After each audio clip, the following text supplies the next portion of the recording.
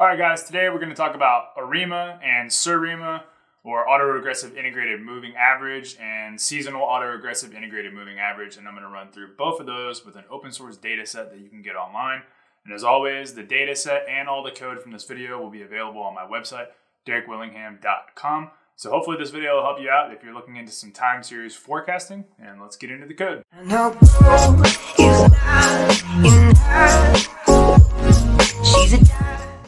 All right, so the first thing that I would probably do is look at some statistical analysis of the data. So I want to look at the Acf plots of this, and I want to do them all together. So I would probably do a par.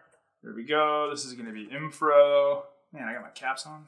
It's going to be infro equals 2. This should. Okay, now we're going to do an Acf plot, and we're going to do that of data frame rec goods, and we're going to do an Acf plot, of data frame chemist, and let's just run this. This should plot it. Okay, so what we can do now is look at these Acf plots over here. So this data, you can see now looking at this, this data has some seasonality in it. We can definitely see that. Just looking at the Acf plots, we can also see that it's got trends. So it's trending and it's got seasonality in it, and definitely you can see that. You can see the patterns, right? That's gonna be a good indication of seasonality. Another one that you'll typically see would be like this right here. If it fell all the way down and then did this same pattern on the other side, that'd be pretty hard seasonality as well. That'd be a good indication. So we can see that there's a lot of work here that needs to be done. You can't just forecast this data the way that it is. A differencing should solve a lot of this. The next thing that I would probably do here, now that we've seen these Acf plots, is I want to see the actual time series. So I would do the same thing there. I would do plot. We're going to do, well, I'm going to plot time series data frame rec goods. Okay. And then basically I'm just going to do this 4 times just for ease. Now I'm not sure if this par, if I need to redo the par info or if that'll stay. No, there we go. Okay. So you can see what we were talking about. So you can see that these are trending upwards, all 4 of them.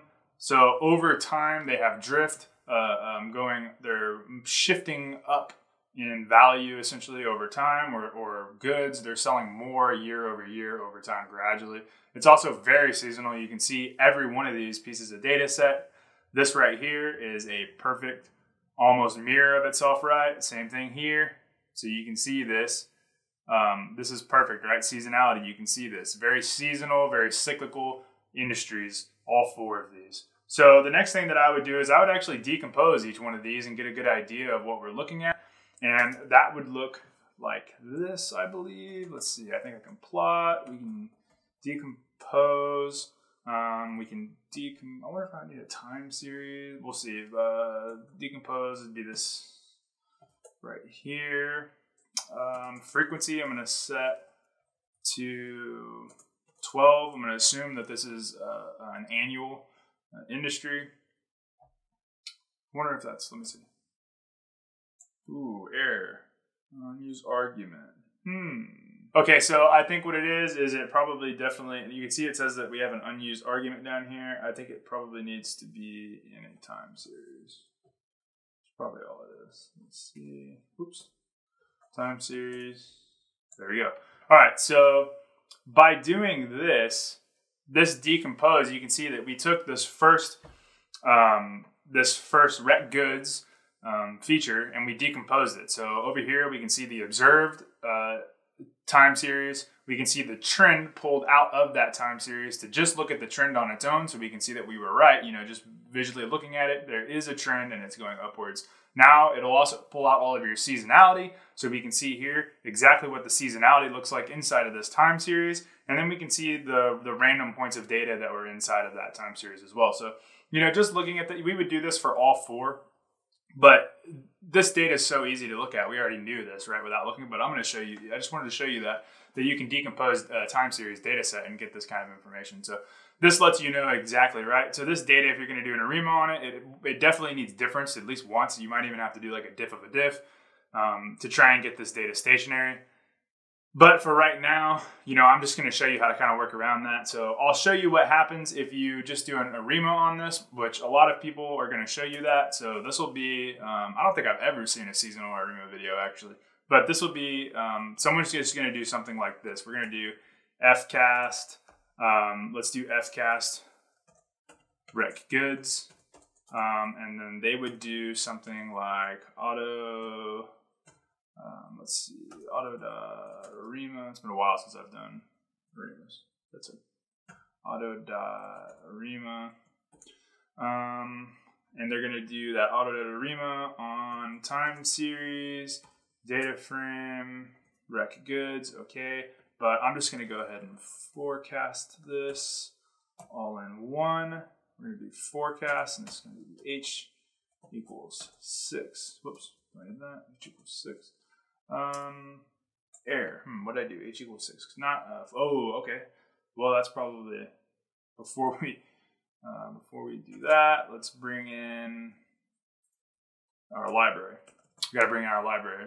So library. What is this? Forecast, I think. Yep, forecast. Nailed it. Done. Okay. Now let's just look at this fcast. Yep. Let's look at that. Done. Okay. We can see down here that we just set up an auto ARIMA on this, and we forecasted 6 periods ahead. But you can see what happens though. Right here, we have the next 6 points, and we're forecasting almost a straight line. So let's plot this to give you a better idea of what I'm talking about. This would be fcast recs goods. Boom, plot. Okay, here's our plot. I want to get rid of that actually. I don't like the fact that we still have the par info going. There you go. So look. You can see here that we ended up forecasting a straight line, basically. It went up, straight line. And that's going to happen every time if you run an auto ARIMA on seasonal data. Auto ARIMAs do not handle seasonality, and they do not handle trending well. They don't do it, right? But you can see here that this forecast, this ARIMA, ended up being a 1-1-1, which means that there's one auto-regressive lagged period, so it's regressing back on its time series by 1 period. It did a differencing of 1, and it is smoothing. It is using a,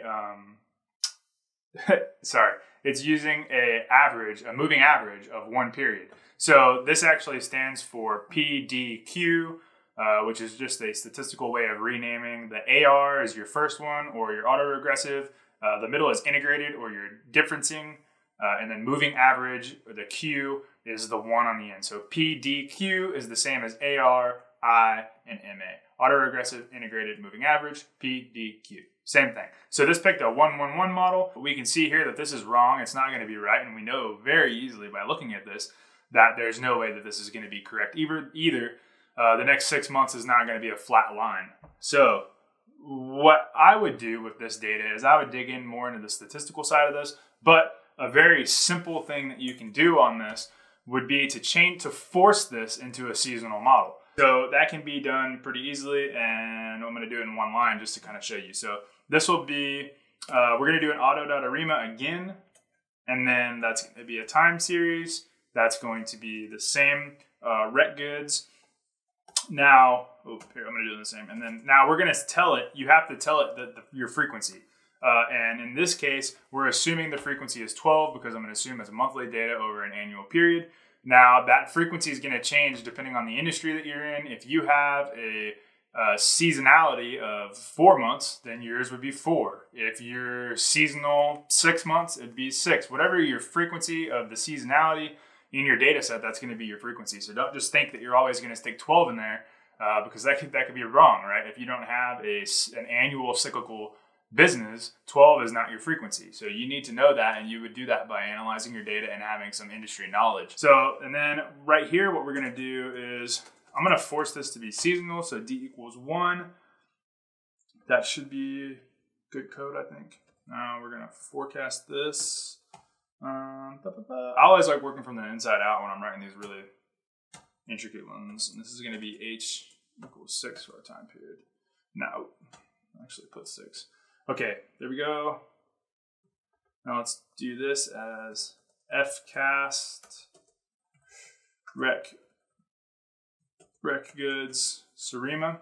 Nah, that should be good. Error, unexpected symbol in FCAST. Oh, well, that would be why, right? Let's actually assign this.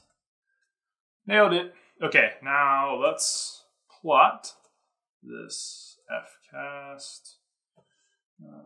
Rec goods, SARIMA. Boom. Now, look at this. See? So what we did here was we did an auto ARIMA on the time series of the same exact thing. The difference is we set our frequency inside of here, and we put d equals 1, which is going to force this to pick a seasonal component. So you can see up here, now we have a 101 model with a seasonal component of 011, and it's got drift. So it picked up the drift as well. So we just forced the model to be seasonal, and we basically told it, hey, we want to do an auto ARIMA, but the auto ARIMA is seasonal, and you're going to pick the most optimal seasonal component. And it works the same way. The auto ARIMA goes through and picks the optimal model. You can see much better forecast. This is going to be a lot better forecast that you can show this to somebody without being laughed at, right? So let's just kind of see what that did, the difference between those, right? So this is, let's just print that out really fast. This is FCAST, SARIMA, enter. Okay, so you can see the difference now in these two down here. So you can see that we went from almost having a straight line. We went from 185 to 6 months later, we were at 189. And then you can see that our seasonal ARIMA, or SARIMA, went from 189 to 205 to 316, back to 207, then down to 191, back up to 201, right? So you can see that it's fluctuating much more seasonal like our actual data, and you can see that it matches better.